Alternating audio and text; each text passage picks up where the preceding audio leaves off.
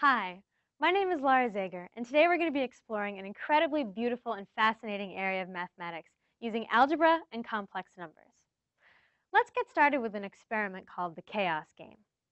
On the board behind me, I have an equilateral triangle with its three vertices labeled red and blue and green.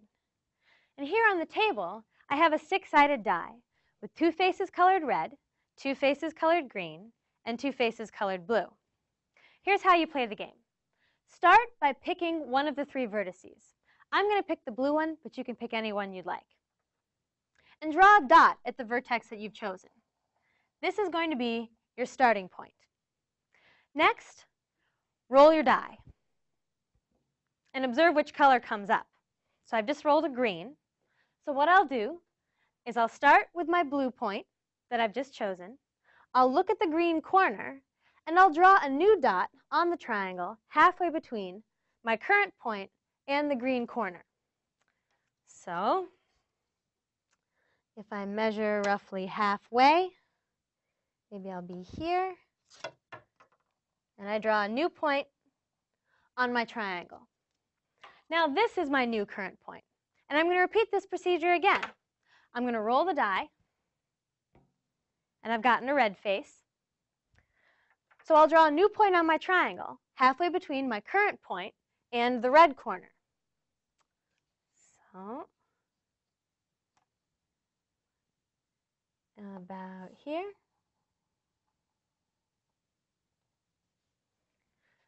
I keep repeating this procedure, drawing lots and lots of dots, rolling the die, drawing a new dot halfway between my current point and the vertex corresponding to the color of the die.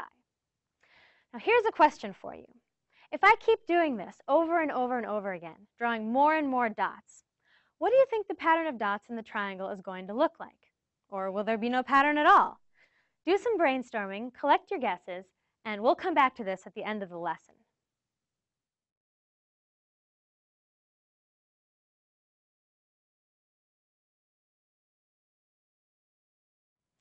Now let's change direction a little bit. Have you ever heard of the Fibonacci numbers? The Fibonacci numbers are a sequence of numbers defined by a simple rule. The first Fibonacci number, x0, is just defined to be 0. The second Fibonacci number, x1, is defined to be 1. The rest of the Fibonacci numbers are defined to be the sum of the previous two Fibonacci numbers. So x2 will be the sum x1 plus x0, which is 1 plus 0, just 1. x3 will be the sum x2 plus x1. x2 plus x1 gives us 2, and so on. And we can compute any number, x3, x4, x5. The Fibonacci numbers have interested mathematicians for over 1,000 years, both because of their interesting mathematical properties and also because of their tendency to arise in all sorts of natural patterns, like the golden spirals found in nautilus shells and in the shape of galaxies. Let's come up with a more mathematical way of writing down the Fibonacci number rule. If we want to find the nth Fibonacci number, xn, well, first we have to take into consideration our two special cases. When n equals 0, we know that the x0 Fibonacci number is just 0. When n equals 1, we know that x1 is equal to 1. But for every other value of n greater than 1, the nth Fibonacci number is just the sum of the previous two.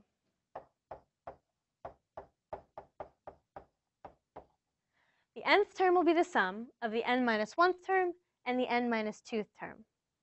We have special names for the relationships that are in this equation here.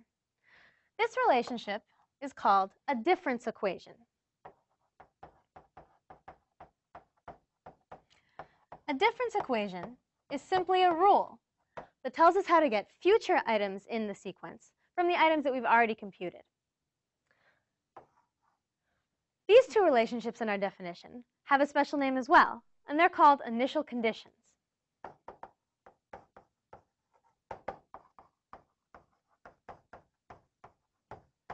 Initial conditions tell us how to get started applying our difference equation. And for the rest of this lesson today, we're going to be looking at difference equations that only require one initial condition. That initial condition we'll always call x0. If we also have a difference equation, then we can use the difference equation, apply it to x0 to compute x1, apply the difference equation to x1 to compute x2, and so on, computing as many terms in the sequence as we'd like.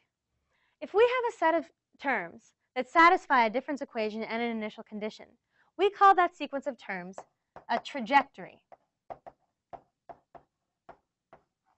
So just like following the path of a ball across the sky is following its trajectory, looking at the sequence of values that a difference equation takes is also called a trajectory. Let's look at an example together. Consider this difference equation. Xn equals 2 times xn minus 1 plus 1.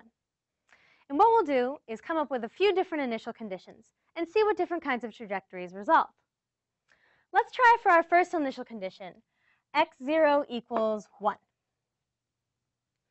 Well, if we use x0 equals 1 as our initial condition, 2 times 1 plus 1 gives us the next term in the sequence, which will be 3. 2 times 3 plus 1 gives us 7. 2 times 7 plus 1 gives us 15, and so on. And we could keep computing terms in this trajectory if we'd like. Let's try another initial condition. Let's try x0 equals 0. Well, 2 times 0 plus 1 gives us 1. 2 times 1 plus 1 gives us 3. 2 times 3 plus 1 gives us 7, and so on. Well, what about another initial condition? Let's try minus 1. Well, 2 times minus 1 is minus 2. If we add 1 to that, we get minus 1 back out again. Well, if we apply the difference equation again, 2 times minus 1 plus 1 also gives us minus 1, and so on. So this trajectory will always stay the same. If we start with minus 1, we'll always get minus 1 out as a result. Okay, let's try minus 2. 2 times minus 2 is minus 4, plus 1 gives us minus 3. 2 times minus 3 is minus 6, plus 1 gives us minus 5. And 2 times minus 5 plus 1 gives us minus 9, and so on. So are there any patterns in these trajectories at all? Well, just from these experiments, it looks like when our initial condition is greater than minus 1, then the trajectories tend to get more and more positive. So if we continued computing the elements in this trajectory, they would just keep getting bigger and bigger. Similarly, when our initial condition was less than minus 1, it looks like the trajectory became more and more negative the further we went. But when our initial condition was exactly minus 1, the trajectory always stayed the same. It always stayed at minus 1. Here are a few more difference equations for you to try with your class. Choose some initial conditions, compute a few trajectories, and see what kinds of interesting patterns you can discover. Collect all of your answers, and we'll come back together.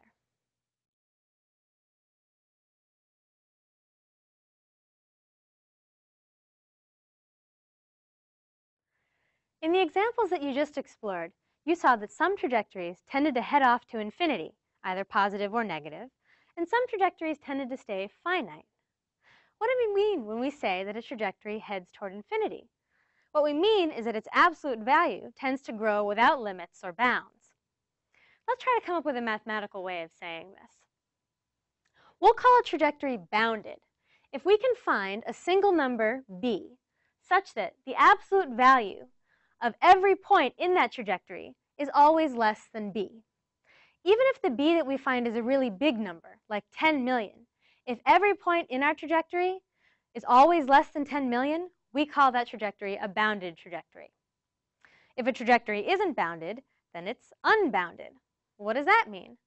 Well, it means that we can't find any such single number b such that every point in the trajectory has absolute value always less than b.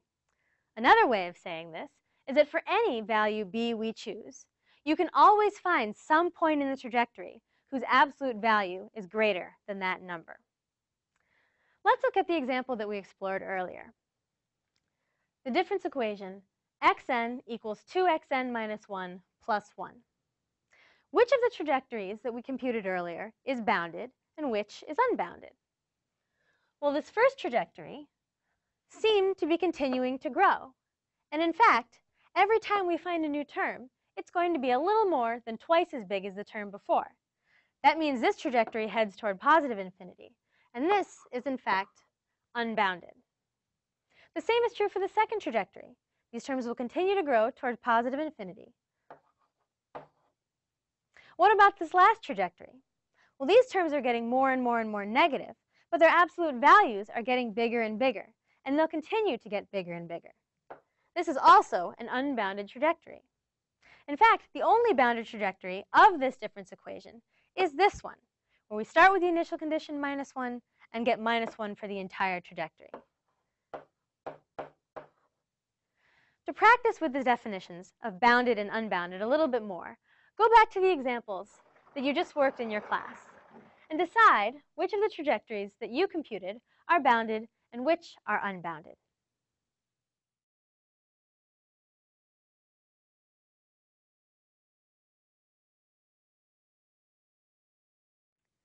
Now that you're all trajectory experts, let's consider a new difference equation.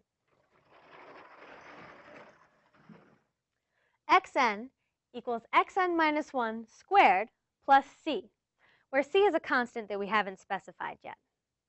This time, though, we're going to add a twist. We're going to let c be a complex number, not just the real numbers that we've been considering so far. Remember that a complex number has both a real part and an imaginary part.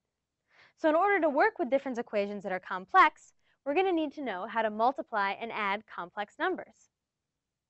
When we're looking at this difference equation, let's assume that our initial condition is always x0 equals 0.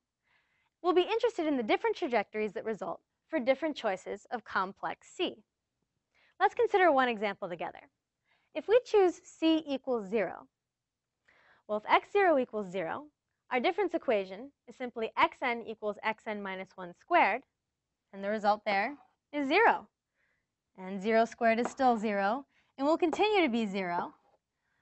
So in fact, this entire trajectory is all zeros, and this is indeed a bounded trajectory.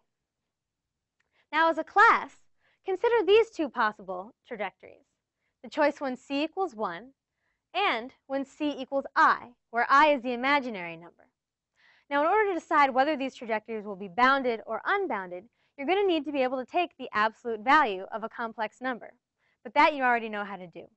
So with your classes, decide if these trajectories are bounded or unbounded. Then we'll come back together and move on to something exciting.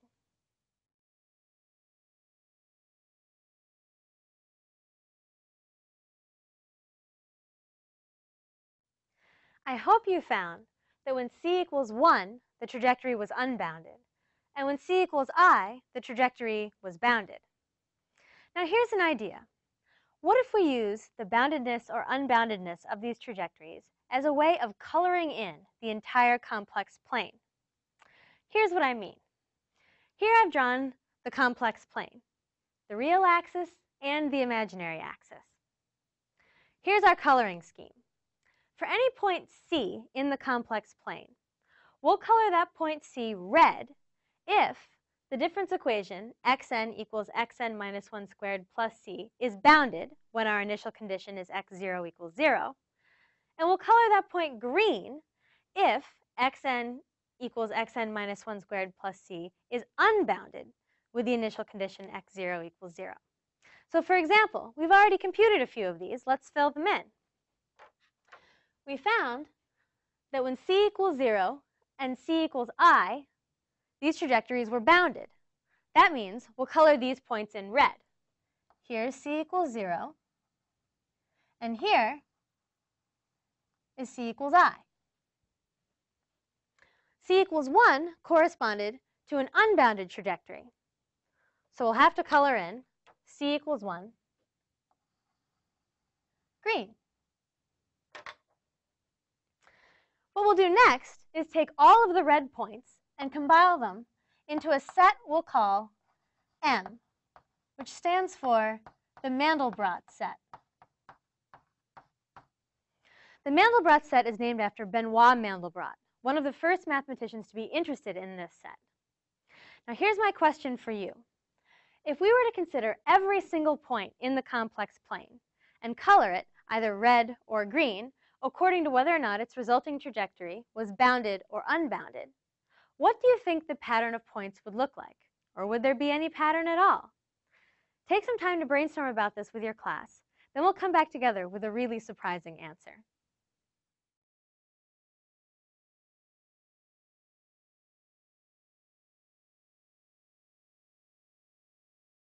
In fact, the Mandelbrot set looks like this. What a surprising and complicated shape. Let's zoom in on the boundary of this shape, just to see what happens. You'll notice that as we zoom, the piece that we see looks just as complicated as the original shape.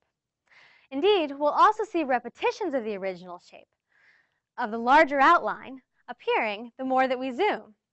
This property is called self-similarity. In fact, no matter how far we zoom, the boundary of the Mandelbrot set will always be just as complicated and will never simplify. Because of this, we say that the boundary of the Mandelbrot set is a fractal. The word fractal was coined by Benoit Mandelbrot in 1975 when he noticed his computer producing some very interesting images according to the difference equation that we just studied. One of the things that makes the study of fractals so fascinating is that they appear regularly in nature, like in this cauliflower and in this cactus. Artists also love to work with fractals, using their computers to create incredible images based on difference equations. One of the most famous fractals is also the simplest. It's called the Sierpinski triangle. Here's how you build a Sierpinski triangle. First, start with a black equilateral triangle, and remove an upside-down triangle from the middle, leaving 3 black triangles. Now, remove an upside-down triangle from the 3 remaining black triangles, and continue doing this for every remaining black triangle. And continue this whole process an infinite number of times. This set is a fractal because of its self-similarity. No matter how we zoom in on it, we'll always see the same thing. But removing smaller triangles from larger ones isn't the only way to generate the Sierpinski triangle. You remember the chaos game that we played at the beginning of this lesson? Well, I've written a little computer program to play it for us fast. Well, let's see what happens. Yes, it's the Sierpinski triangle. The relationship between the Sierpinski triangle and the chaos game is an incredibly deep and interesting one that I hope you're interested in pursuing after this lesson is over. I hope you've enjoyed learning a little bit about fractals today. Thank you so much for your time and for your energy.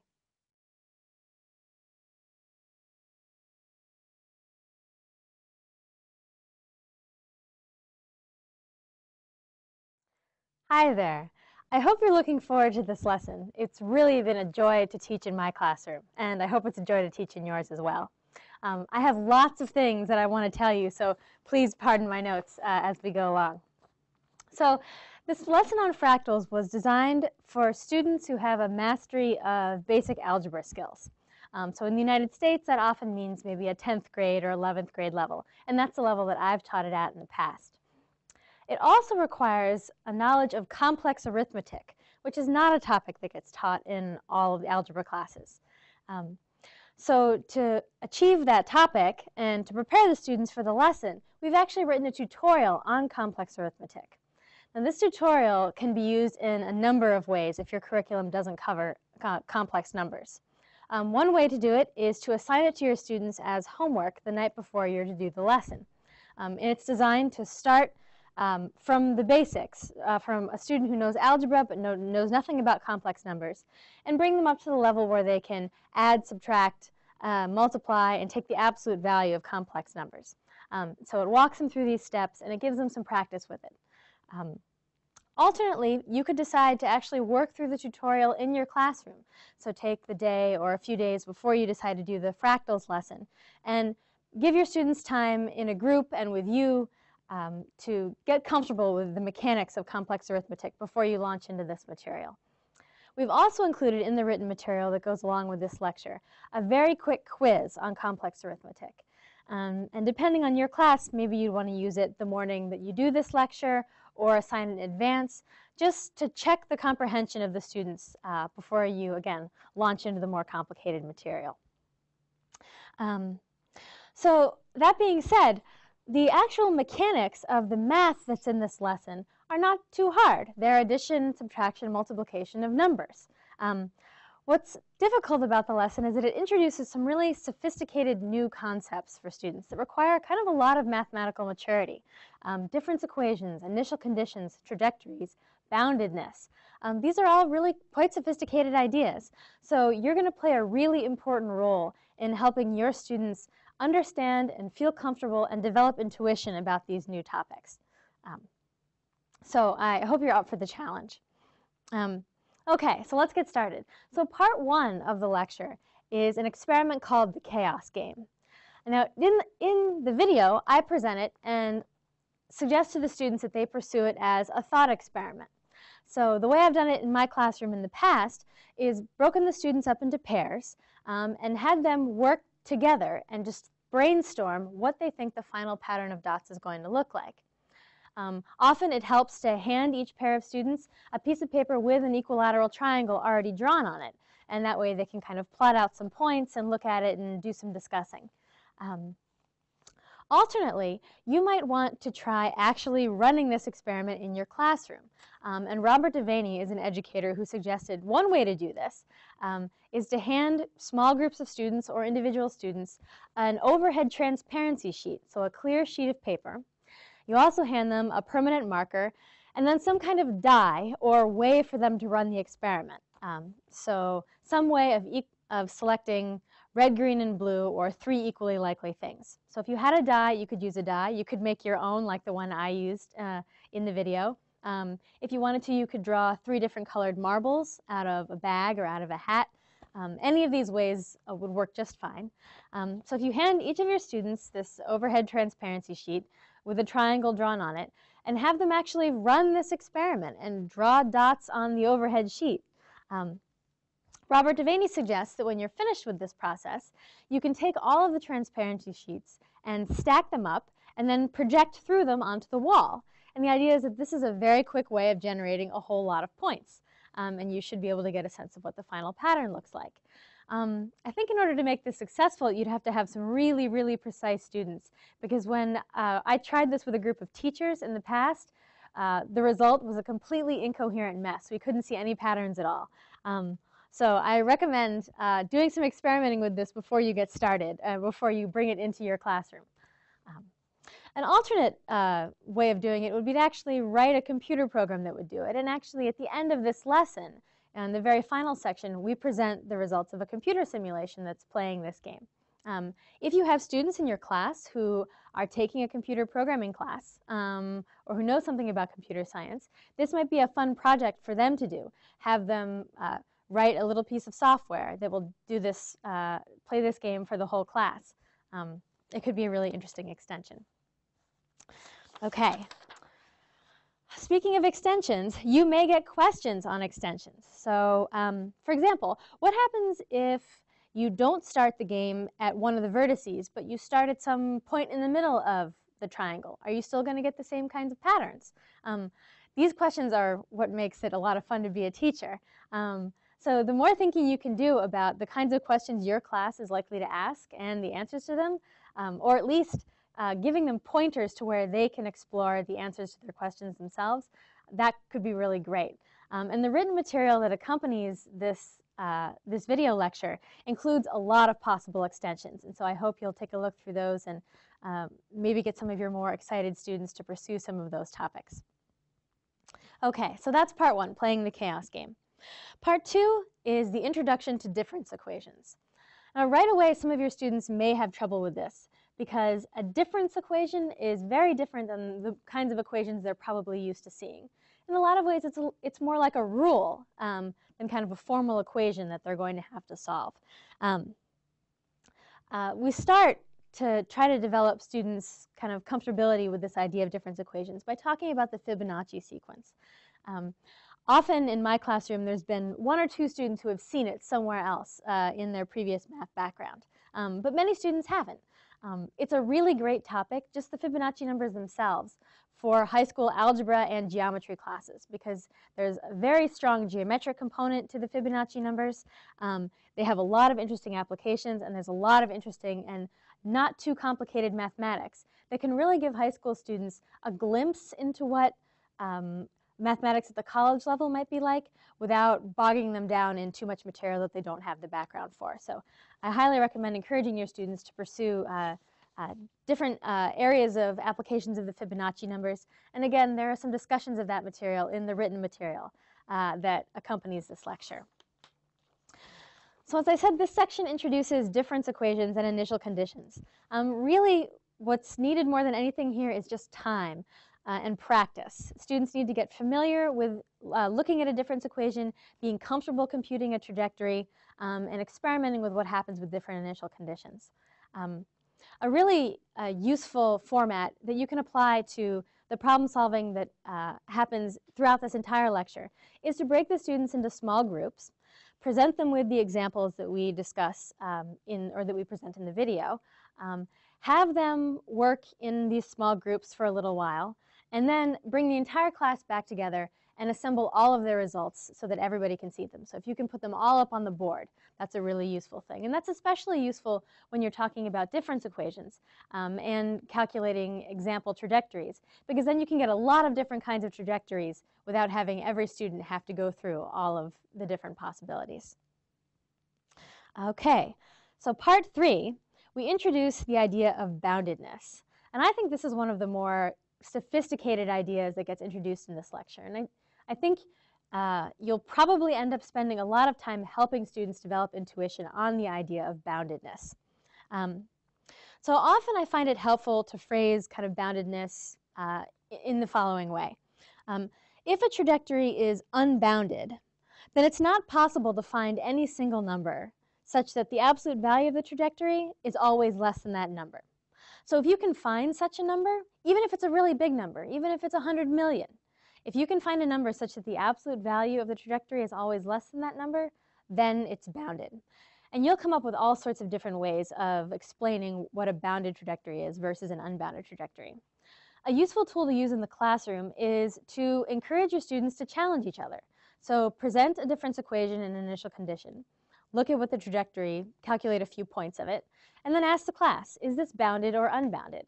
Often they'll have an intuitive answer. Well, it looks like it's blowing up or it looks like it's not. But see if you can get them to use the mathematical language. Ask them to prove it to you. Find me, if you argue that it's bounded, find me a number that the absolute value is always smaller than. If you argue that it's unbounded, tell me why. Another issue that often confuses students is when a trajectory is bounded, a number that serves as a bound for that trajectory is not unique.